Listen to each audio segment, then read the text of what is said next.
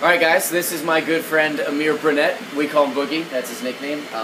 But yeah, Boogie, as I am in understanding that you have been incarcerated a couple of times, and just want to ask you a couple of questions about that.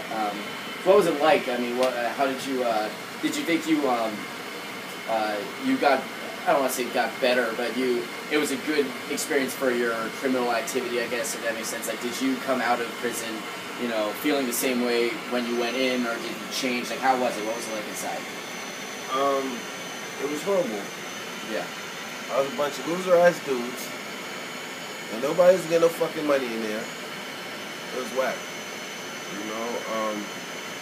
Prison definitely didn't make me better, or anybody around me better, or anybody I've ever seen go to prison better. Honestly, prison really only makes you worse. If you really go by the saying, birds of a feather flock together, well, if you put a motherfucker with a bunch of other motherfucking criminals, and you expect them to come out to be a fucking saint, you're fucking stupid. And that makes sense. I mean, the way you said it, I mean, it's like you put one criminal with another criminal, and there's not a lot of, kind of surveillance over what you're doing, like, in your private time. It's like you can do whatever you want. But,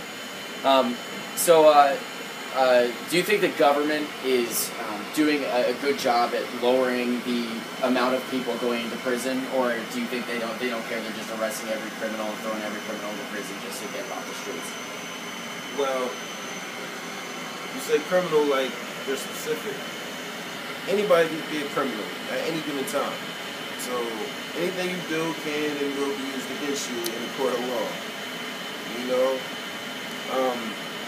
Yes, the dudes that's been caught and motherfuckers that ain't been caught, but trust me, once you go through the system, they're gonna act like they don't give a fuck about you anyway. So it's not like they're just, so you feel like that they're not trying to help you, but they're trying to, they're just trying to put you away for a while to get you off the streets? Or do you think they're actually trying to, like, make it that you won't go back to prison, like a deterrent? They're trying to get you afraid of prison, so they don't want you to go back there by doing some stupid stuff. No, they actually really set you up to go back to prison. They don't set you up to stay out of prison.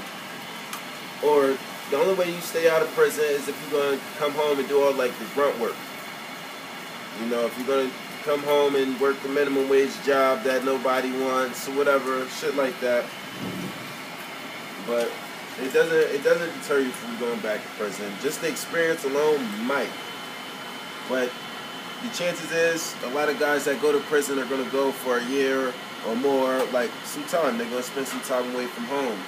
And everybody's situation is different. Most of these guys were probably on the street into drugs or into hustling, selling drugs or robbing people.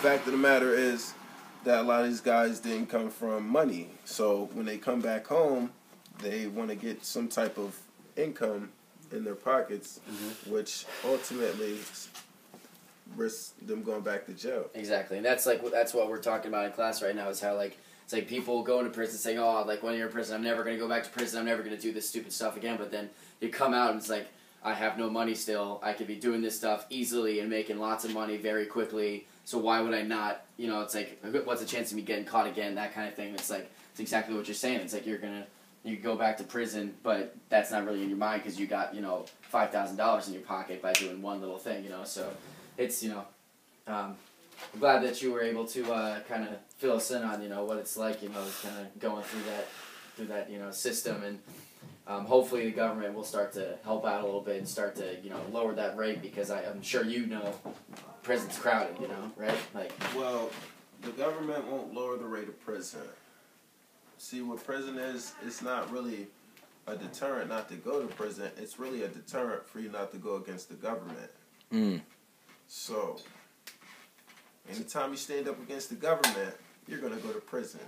A lot of the laws that are made now against motherfuckers, the government been doing for a long fucking time. They're getting away with it. Yeah. All right, Boogie. Yeah, no. I appreciate your time, man. I think that's you're going to help us out with this and kind of give us a better idea, of what you've been through and, kind of what not to do, I guess. But thanks, man. You're welcome, sir. HBO for life. Jack.